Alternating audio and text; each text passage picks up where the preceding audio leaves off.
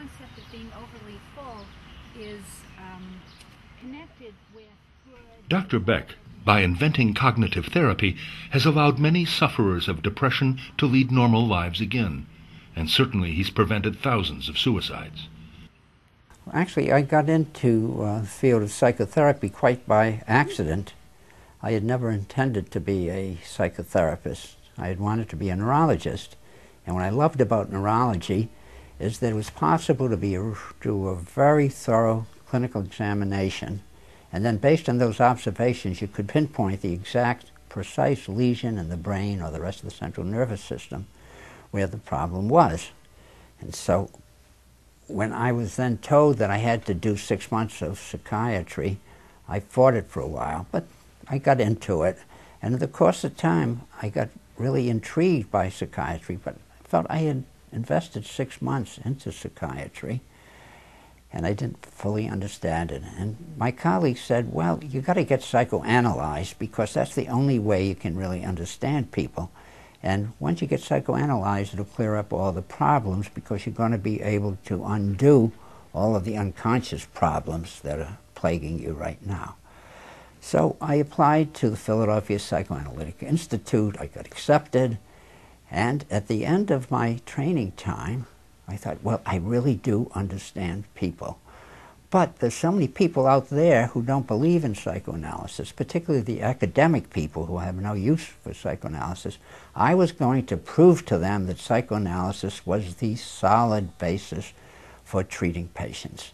Now, at that time, there were two schools of thought in treating people with depression and other mental disorders. One school of thought was so-called organic school, who would put electrodes on the patient's brains, treat them with electric shock, lobotomy, all of what we call the somatic treatments. Then there was the other school of thought, which had really taken over, which was psychoanalysis. And I thought so many people could really be helped if they only knew about psychoanalysis, and if the scientifically oriented people would go along and see that this was an empirically validated, that it was a scientifically based therapy. Well, the question was, how do you prove that a therapy is scientific? It occurred to me that I could look at depression, which was the most common mental illness at the time, and see which of the psychoanalytic theories really held water, or, put another way, whether I could test the psychoanalytic theory and determine whether the psychoanalytic theory was correct, because I believed that it was correct. But all that was necessary was to find the tools to prove it. How do you prove that a psychoanalytic theory is correct? You look at the dreams. And I had a way of measuring hostility in the dreams. Now, the psychoanalytic theory of dreams is that people have a well of unconscious hostility which they're directing towards one other person whom they're close to, and maybe several people. But this hostility is threatening to them, and they feel very guilty about it, and so they repress it, which would seem very natural. Once they repress it, it gets turned around against the self, and it makes the person feel all sorts of bad things about themselves, makes them feel suicidal, takes away their appetite, and so on. So I thought it was a very simple formulation. All that I needed to do was to prove that there was hostility in the dreams. However, when I did the dream study, I discovered that the depressed patients who had dreams had less hostility in their dreams than the non-depressed people. And this completely baffled me. So I looked around at the dreams again, and then I saw an anomaly, quite the opposite of patients expressing hostility to other people. They saw themselves in the dreams as deprived, defeated, frustrated, thwarted, and so on.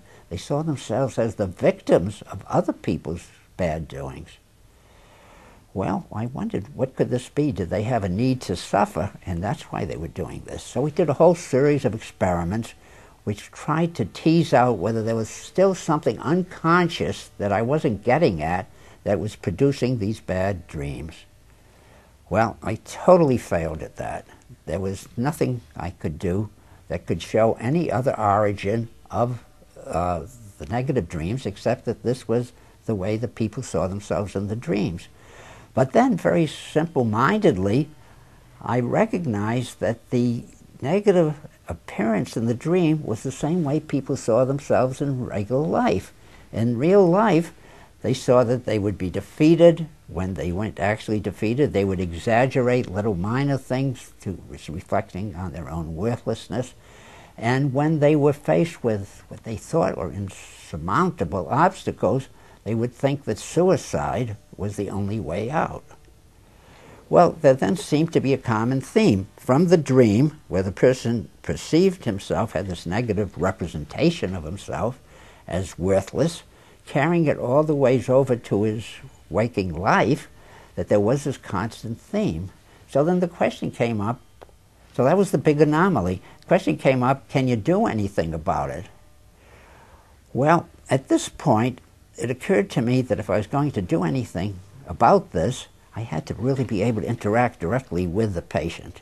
And so instead of having them on the couch where they would be free associating and talking about their early life and their sexual experiences, maybe if I sat them up, we could just talk person to person, and they could tell me about their various beliefs about themselves, which to my mind were clearly distorted, exaggerated, twisted, and so on.